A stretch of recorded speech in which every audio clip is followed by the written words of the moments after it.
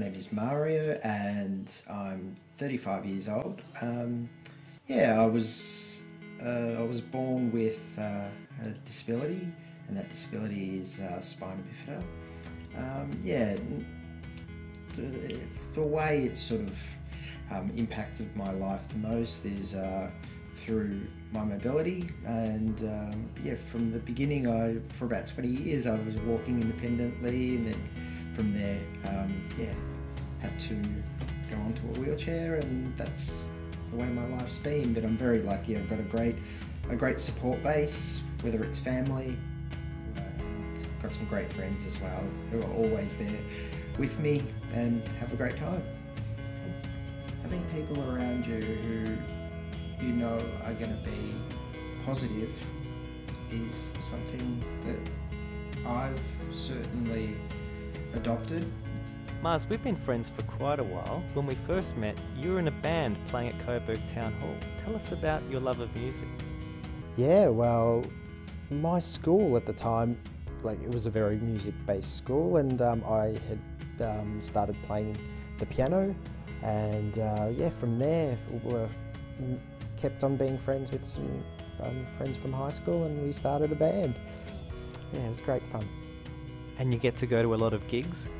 Yeah, well, definitely, especially if we see, my wife and I see that an artist is coming out that we really want to go and see. Yep, we'll do everything we can to go, and yeah, that includes Elton John at the end of the year. You've got so many signed albums in the house. What is your favourite album? Oh, well, my favourite album of all time, is this. It's a classic to a lot of people. It's Pet Sounds by the Beach Boys, who are my favourite band of all time. Tell us a little bit more about Catherine. Well, Catherine is the love of my life, and in 2013 we were married after, yeah, we first got together in 2005. She's everything to me. She's my rock, and yeah, without her I don't know where I'd be. What are some of your other loves? My mum is my everything. I'd do anything for my mum.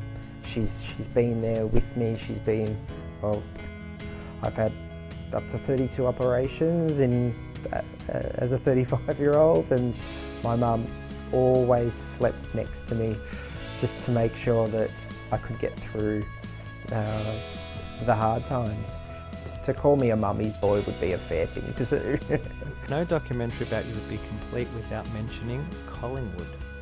Well, mate, you know me very well. I live and breathe for my football team. My family came to Australia in 1971, and Abbotsford was where they were. And when I was born, I was a Collingwood supporter from then. Tell us about being a childhood celebrity, Mario. What do you make of this? Yeah, well, this was one of the most exciting moments of my life, to be honest. It was 1994, I was in grade 5, and I got asked to audition for a children's television show, and the thing I really loved about it is my character was a character who was in a wheelchair. So it certainly was very inclusive, and it was just an amazing period of my life. Where have you travelled to, Mario, and what's next on the list? To the UK, and also gone to Germany and Japan twice, and that was based on the fact that my wife and I absolutely love it, and New Zealand quite a few times as well. And I'd say our next step, and we've spoken about it, is Canada. What are some future goals that you have? Doing a course in sports, maybe sports administration or something like that. What kind of a world would you like to live in? I'd like to think that people can respect everyone else on the planet, in the universe. What equality can do and bring people together. We're almost there to a perfect world.